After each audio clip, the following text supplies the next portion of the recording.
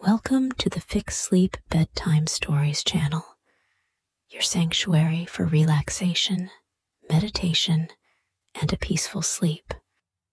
Immerse yourself in the soothing embrace of sleep-inducing tales, carefully crafted to transport you to mysterious lands. Let the gentle rain and serene sounds of nature accompany you on this journey to relaxation. Say goodbye to restless nights and welcome the embrace of a restful sleep with our magical sleep stories. So, let the tale begin. Magical Trials of the Thieves. Chapter 1. The Notorious Thieves. In a distant kingdom, nestled in the heart of a vast landscape, surrounded by dense forests and clear rivers, lived two notorious thieves named Marcus and Leif. Their infamy spread far and wide, reaching every corner of the kingdom. Marcus and Leif were renowned for their unmatched skill in thievery, slipping into homes and treasuries without leaving a trace. Their cunning and agility made them virtually invisible, and their stone-cold hearts showed no mercy. They were as much a part of the kingdom's folklore as the forests themselves, inspiring both fear and awe among the people. Despite numerous attempts by the kingdom's best guards and most skilled trackers, no one had ever managed to capture Marcus and Leif or stop their nocturnal raids. They moved like shadows, appearing and disappearing with the night, leaving the royal coffers lighter and the townsfolk bewildered. Their exploits became the stuff of legend, whispered about in hushed tones around campfires and in the safety of family homes. Marcus, tall and wiry, with piercing blue eyes, was the mastermind, always calculating their next move. Leif, shorter but muscular, had a face perpetually hardened by the life they led. Together, they were an unstoppable force. One clear, moonlit night, Marcus and Leif set out on what they believed would be another routine heist.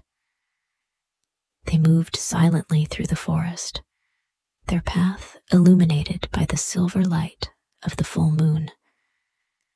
The forest, usually so familiar to them, seemed to glow with an otherworldly light. They made their way to a clearing they had never seen before, a place bathed in an ethereal glow. As they stepped into the clearing, they stopped short, their eyes widening at the sight before them. Hovering above a rare and exquisite flower that radiated golden light was a small, glowing creature. It was unlike anything they had ever seen. The creature, barely a foot tall, had delicate wings that shimmered in the moonlight, and her entire being seemed to emit a soft, soothing light. Her face was serene, with large, luminous eyes that sparkled with wisdom and mischief. She was a magical fairy named Luminara, known in the ancient tales of the forest, but thought to be mere myth. "What an invaluable treasure," whispered Marcus, his eyes gleaming with greed as he observed the fairy. His mind raced with possibilities. Capturing such a creature would not only bring them untold riches, but would also elevate their status from notorious thieves to legends. "Let's capture her and sell her for a fortune," added Leif, his voice barely a whisper, but filled with excitement. He quickly began to prepare his net, his hands moving deftly and silently. They had captured many treasures in their time, but none as rare or as potentially valuable as this. As Marcus and Leif strategized their capture, Luminara remained seemingly oblivious to their presence. She floated gently above the flower, her wings fluttering softly. The flower itself was a sight to behold, with petals that seemed to be made of pure gold, each one glowing with an inner light.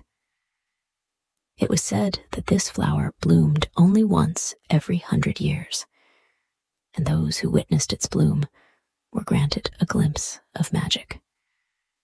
The thieves edged closer, their movements synchronized and precise.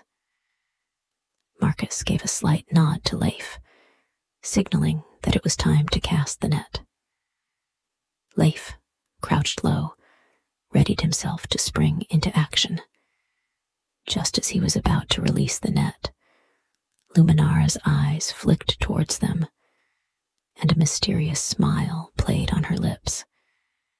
It was as if she had known of their presence all along and had been waiting for this moment. Before the net could leave Leif's hands, Luminara began to sing a melodious, enchanting tune. The sound was unlike anything they had ever heard, a mix of harmony and magic that seemed to resonate with the very soul of the forest. The melody wrapped around them, filling their minds and hearts with a strange, comforting warmth. Chapter 2: The Enchanted Forest. The sound was ethereal, a symphony of notes that wrapped around the two thieves, filling the clearing with a palpable sense of magic. The melody seemed to draw power from the earth itself, and the air shimmered with an unseen energy.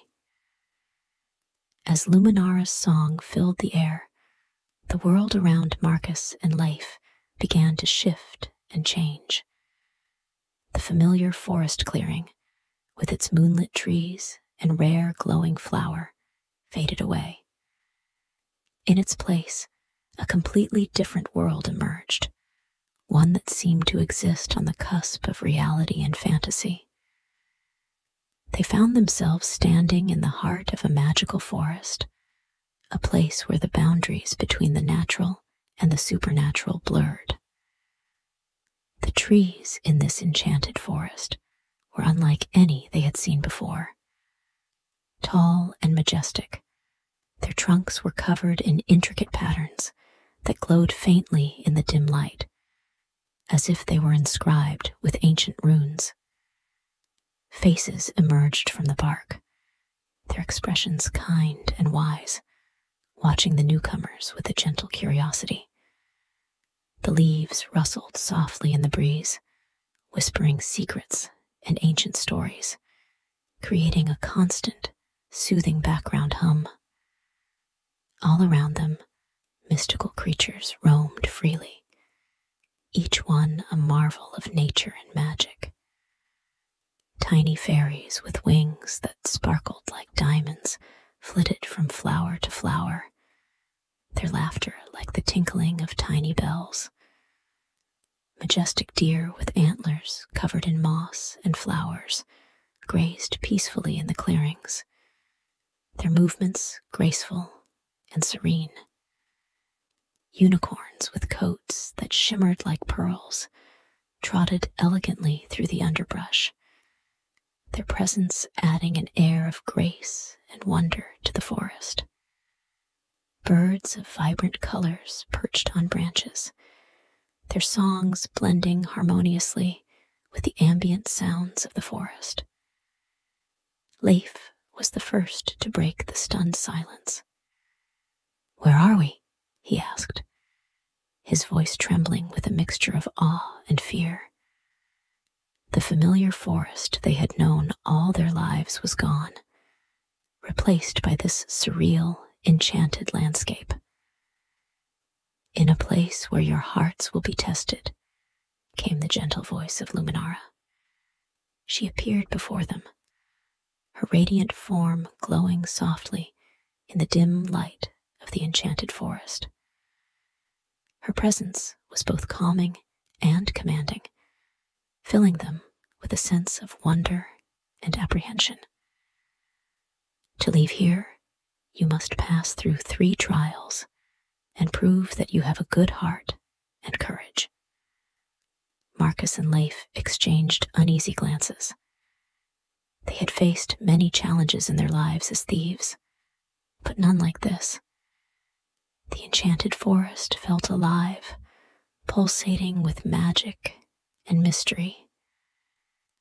They knew that their usual tricks and skills would be of little use in such a place.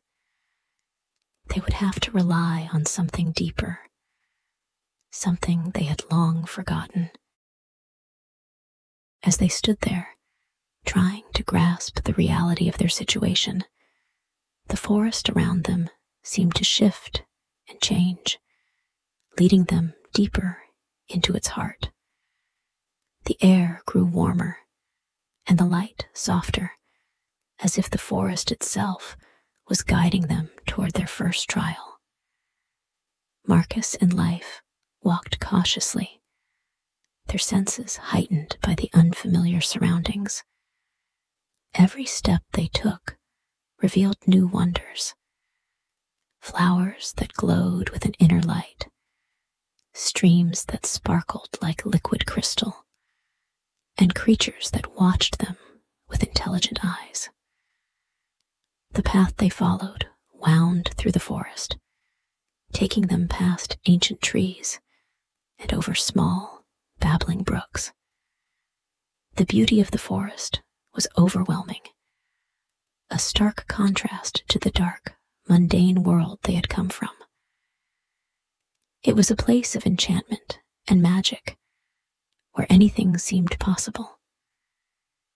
As they walked, Luminara continued to guide them, her presence a constant reminder of the trials they would face.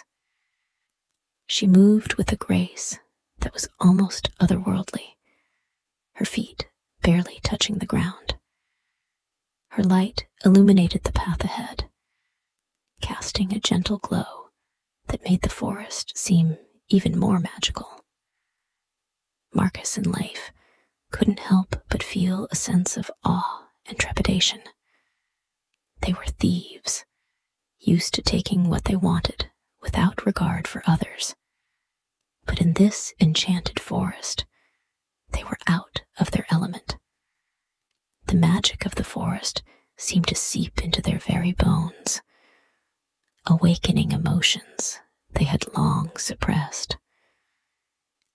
As they ventured deeper into the forest, the air grew still, and a sense of anticipation filled the atmosphere. They knew they were approaching the first of the 3 trials, a test that would challenge their hearts and spirits in ways they could not yet comprehend. The enchanted forest had brought them to this point, and there was no turning back.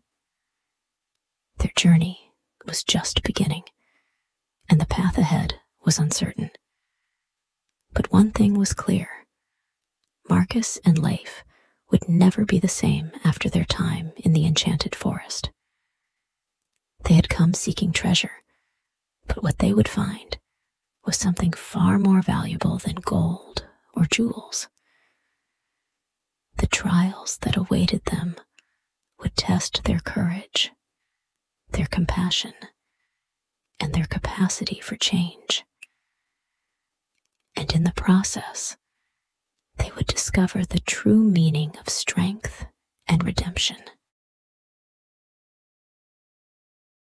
Chapter 3: The First 2 Trials.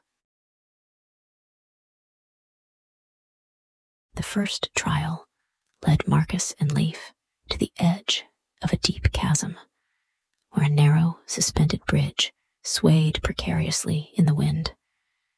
The bridge was ancient, its wooden planks rotting, and its ropes frayed and thin.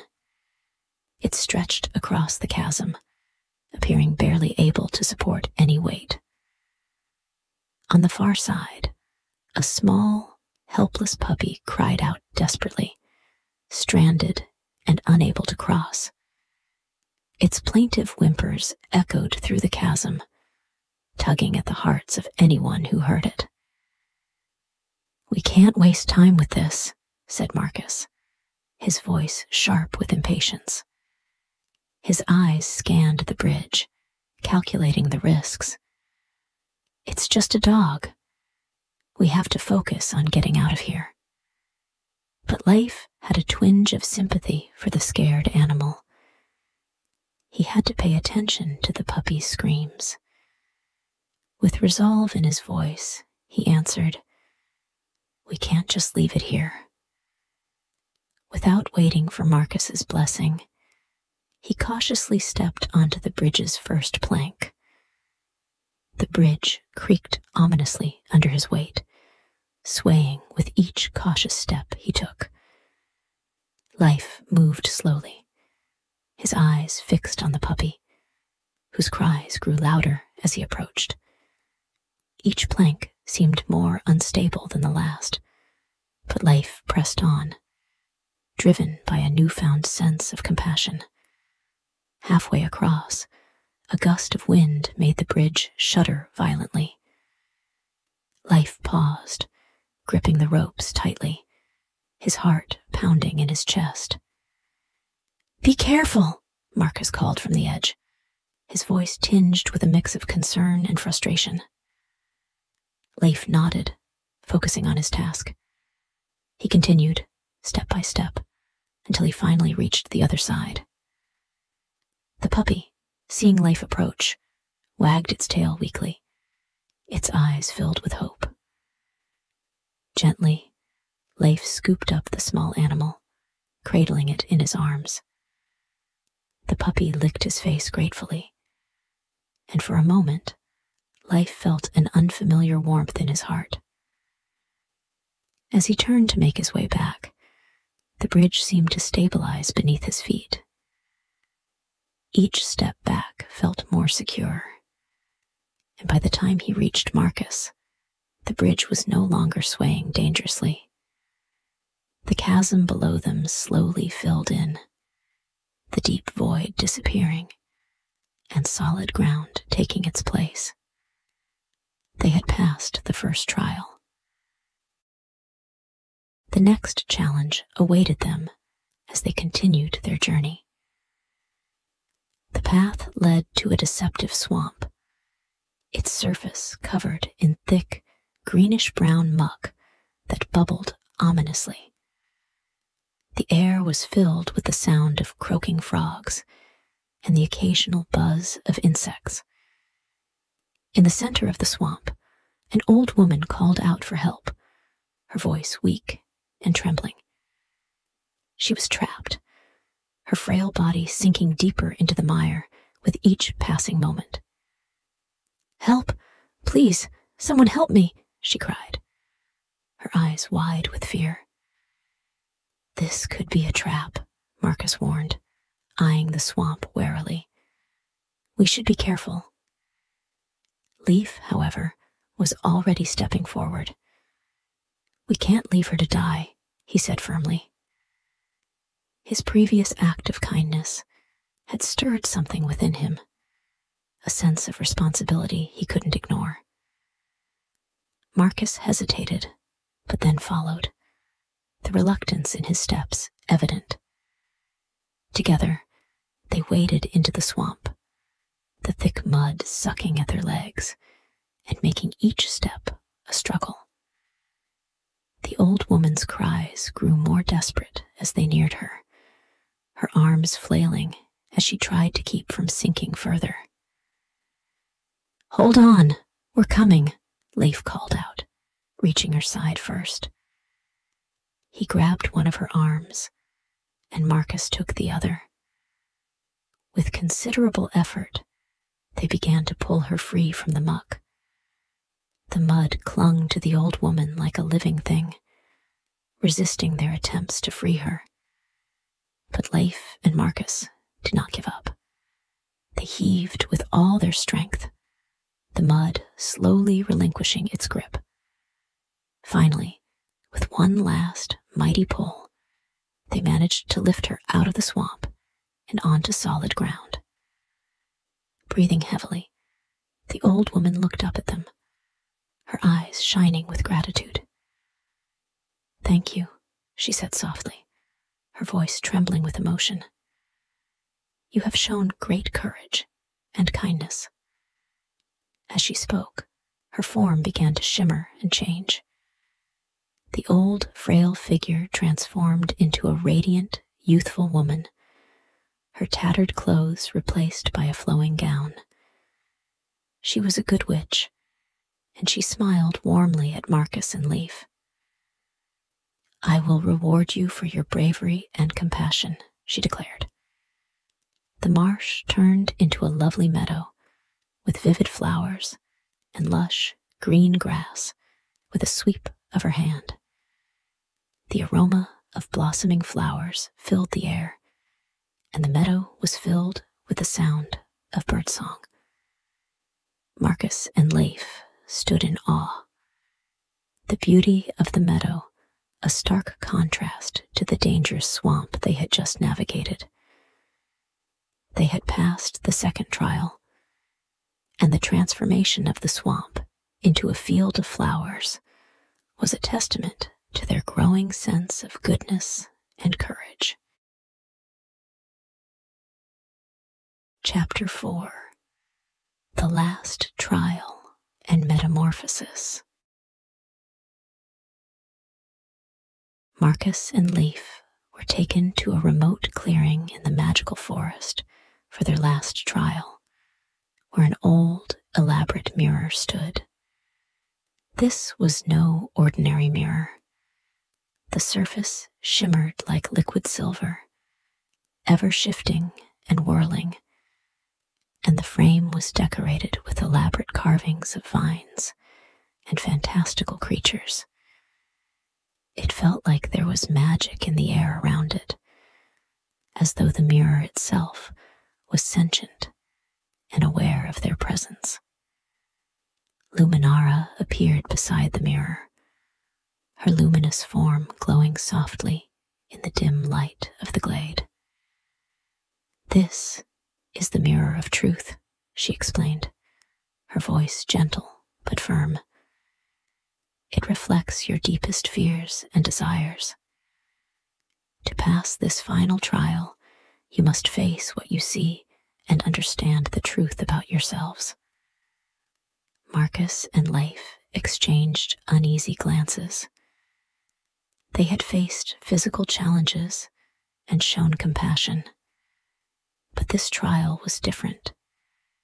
It required them to confront their innermost selves, to lay bare their souls in a way they had never done before.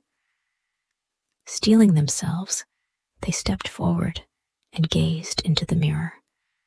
Marcus was the first to see his reflection. The mirror's surface rippled and then cleared, revealing an image that struck him to his core. He saw himself standing alone in a desolate landscape, the sky gray and stormy. His clothes were tattered, and his face was lined with age and sorrow. Around him lay the spoils of his many thefts, scattered and meaningless. There was no one to share his victories, no one to admire his cunning. He was utterly alone. The sight filled Marcus with a profound sense of emptiness. All his life, he had prided himself on his ability to outwit and outmaneuver others, to take whatever he desired. Yet now, faced with the stark reality of his isolation, he realized how hollow his victories had been. Without companionship, without love or friendship, all the wealth in the world meant nothing. Next to him, Leif's reflection also came into focus. He saw himself surrounded by friends and loved ones, their faces lit with joy and laughter. They stood in a warm, sunlit meadow, a stark contrast to the bleak landscape Marcus saw. Leif was at the center of it all, not as a leader or a thief, but as a friend and equal. The happiness in his heart radiated outward, touching everyone around him. Seeing this vision, Leif felt a swell of hope and contentment. He understood now that true fulfillment came not from wealth or power, but from the bonds he formed with others. His desire to help and protect had always been there, buried beneath the life of crime he had led. This vision brought it to the surface, clear and undeniable. At that moment, Marcus understood that he needed to change his life. The mirror had shown him a future shaped by his choices, and he did not want to end up alone and unloved. He turned to Leif, his voice trembling with emotion. "I was wrong," he confessed. "I have been selfish and greedy. I want to change that." Leif nodded, his own heart full of resolve.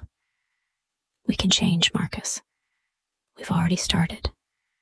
We can use our skills to help others, to make this world a better place." As they spoke, the mirror shone brightly, its light enveloping them both. The image of Marcus alone in the desolate landscape faded, replaced by one of him standing beside Leif, surrounded by friends and loved ones. The reflection mirrored the vision Leif had seen, a future where they were no longer thieves, but protectors and friends.